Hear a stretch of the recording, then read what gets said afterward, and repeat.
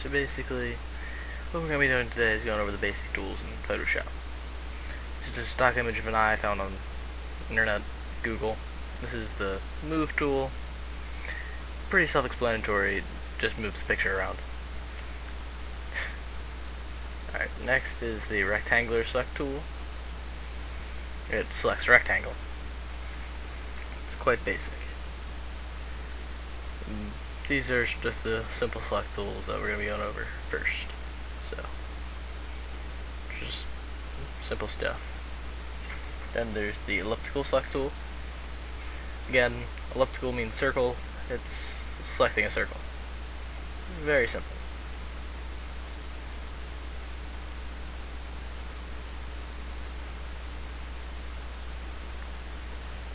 Now, these aren't really used much. I don't remember the name of them, but they're basically just, you select a straight line of 1 pixel.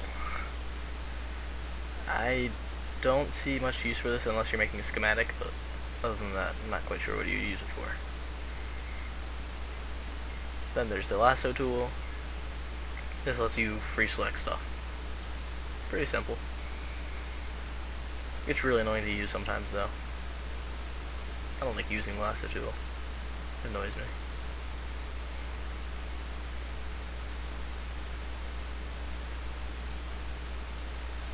Alright, next is the polygon lasso select tool. Basically, you can just click, click, click, and then you can select many different shapes. And once you're done making your selection, you want to double click to select it.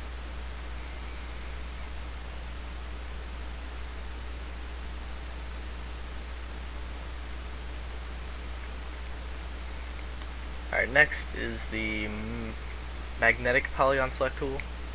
Basically, it's just like a smart select tool. It kind of curves along with your cursor. It's like combining the polygon select tool and the lasso tool.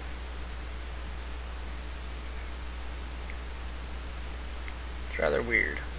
I'm not really quite sure how to use it, so I tend not to use those kind of tools anyway. But might as well go over them in this video. Alright, this is probably my favorite selecting tool. It's the quick select tool. It just selects any of the pixels that are very similar. Again, it's one of my favorite tools. It's very fun to use.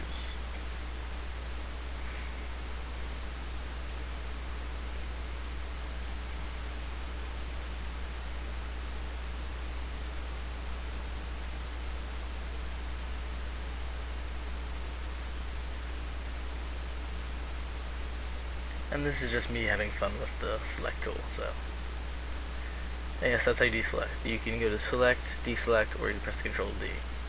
This is magic wand. It selects everything on the image that is one color. It's really, I don't use it that much, but it can be helpful in some photos. Because sometimes it's black and white and you just want to select the white parts, or sometimes you just want to select the black parts, and sometimes it's colored images too, but much more glitchy. This is the crop tool. Basically, select an area and press enter or the little check mark up at the top right, and it will make it the size of the crop. Alright, next is the slice tool. I really don't know what these are used for.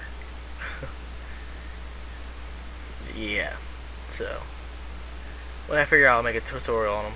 So I really don't know what to use them for.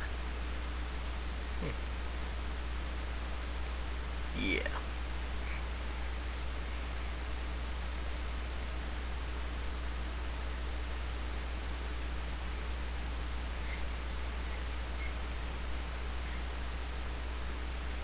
Alright, this is the color select tool, which I call it. Don't really know what it's actually called, but I call it the color select tool. Basically, depending on which version of Photoshop you have, the little circle will come up and it shows you what color you're selecting and which color you already have. So basically, it lets you choose what colors are where your cursor is on the image. It's very useful. I use it in almost every image I use. So, and this just basically lets you select multiple things and have them on record inside that little pop-out window. It's useful, but you can only have 4 things, so you can't really do much with it, but it's helpful.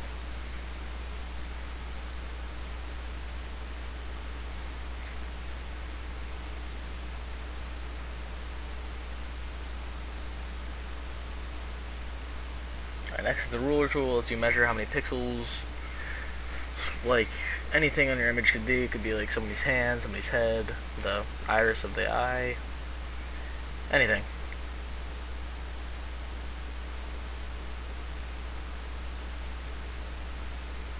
This is the note tool. Basically lets you put a note on the image. So say you're like working on a photo for school, which is what course I'm taking. Lets you put a note so the teacher can read the note, so that like they can help you with something. If you like, you can write like, hey, how do you like resize the image or something, and then they can answer your question on the note itself. You can just check your file.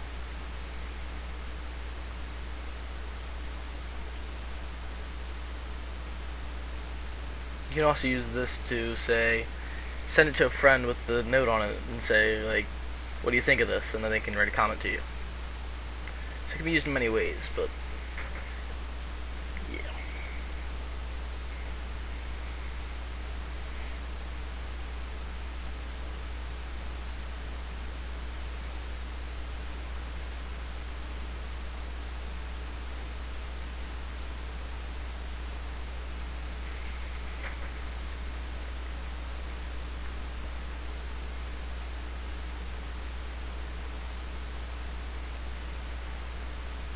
Alright, next is the healing tool.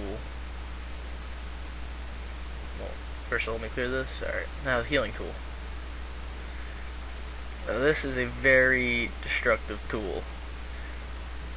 It only works sometimes. So I'm going to put like a little black dot here with the paintbrush tool. Paintbrush tool is another destructive tool. But just going to put a basic dot there. After I change to black, there we go. Put a dot. Alright, there's the dot. Now you go to the heal tool and click on it, and voila, it's gone. It doesn't erase it, but it checks like everything around it, all the pixels around it, the color they are, and it tries to make it look good. See, like I do in the iris, it doesn't always work very well. So, but for like skin stuff, it works pretty well, and many textures it works good too. Alright, this is the healing patch tool. Basically, to go to this part that you want to select to heal, hold an Alt and click, and I'll make what selection you want to use to like make a relative to what you're going to heal. So basically this is like the other healer tool, but it doesn't detect what's around it, detects what you selected with the Alt click. So a little less useful, but can help in some situations. Patch tool, just weird. It lets you kind of select something and patch it in with a texture.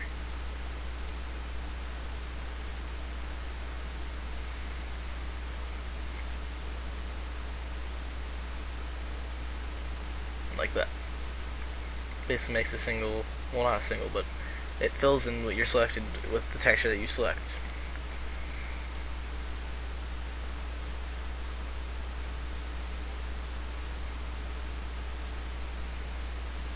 And that's just me showing you the entire texture.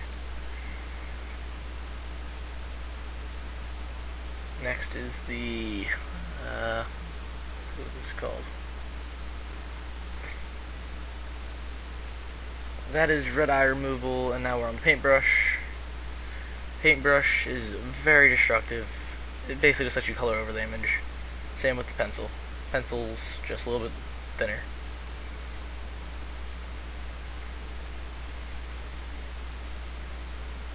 And neater, technically, but this is the color difference tool. A little strange. Don't really know what I would use it for, but yeah.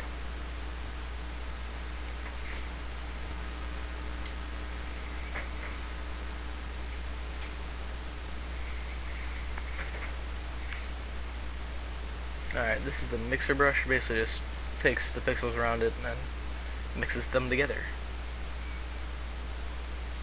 Yet again, another strange tool, but can be used in many ways. Next we have the stamp tool. Again, you have to hold an Alt, and you can make a selection, like that, and then when you click, it'll stamp it wherever you put it.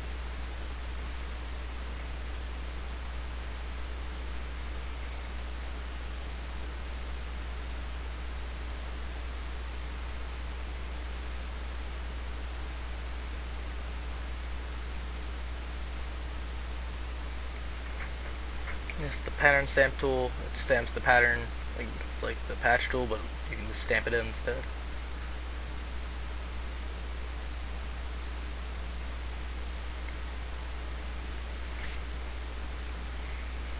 Alright, next we have the history brush tool. This basically restores the image to its default thing from when you originally put it in. I guess you'll see I'll go over the pupil there and I'll restore back to normal. And the art history brush basically jumbles everything together.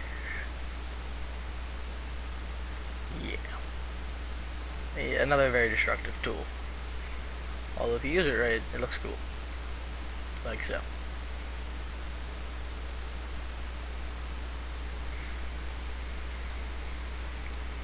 Next we have the eraser tool.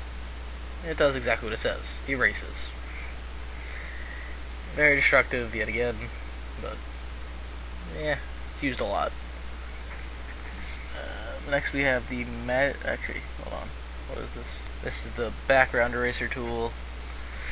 This just erases the background. It erases to the background, so it erases all the layers. This is the magic eraser tool. It does the same thing as the magic wand, but it erases it instead of selecting it. Extremely destructive.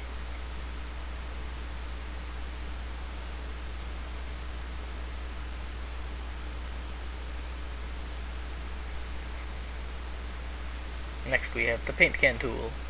It paints in whatever color or selection you have, a single color.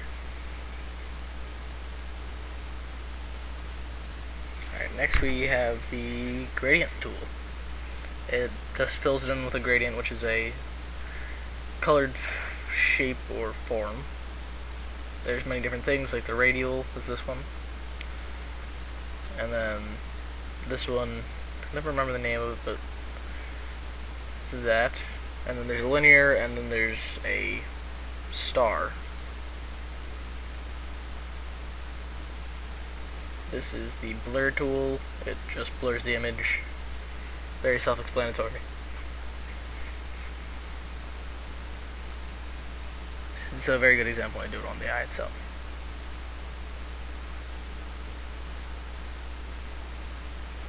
Next is the sharpen tool. It does the opposite of the blur tool. It sharpens the image. Of course, if you over sharpen an image, it does not look normal. Alright, next is the smudge tool. It lets you smudge stuff. Alright, next, well, smudge. Next will be the dodge tool, which makes things lighter.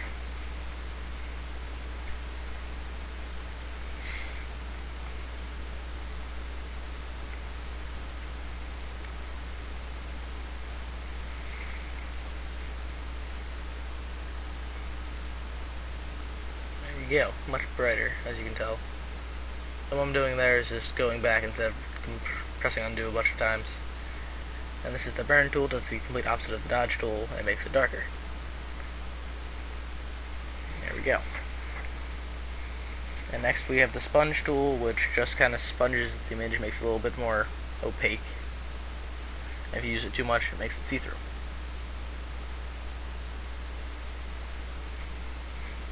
And it also can make it black and white, as I did there.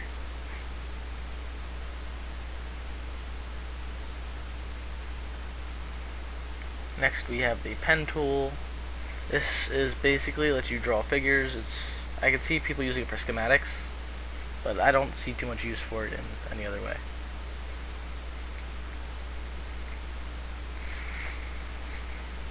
Basically, this is just me drawing stuff with the. This is a different tool. It's a shape tool. Lets you make shapes. Again, for the schematics and stuff.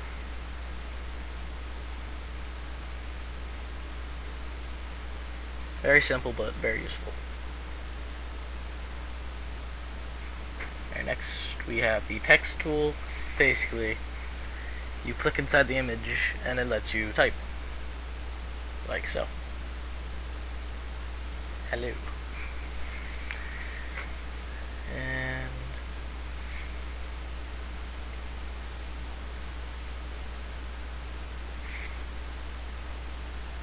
You press the little check mark at the top to stop typing, by the way. Next we have the path selection tool, and those are just different ways to type. It's a vertical path finding. This is a path selection tool and mask path selection tool. Basically, you can make a path, and then you can select the path with the path selecting tool. There's the shapes. That's the hand tool. It's not really used. This is the magnify tool. Basically lets you zoom in and out. If you right click with it, you can fit it to screen and fit it to pixels as well. So basically that was the end of this video. Thank you for watching. Please don't forget to rate, comment, and subscribe. Peace out.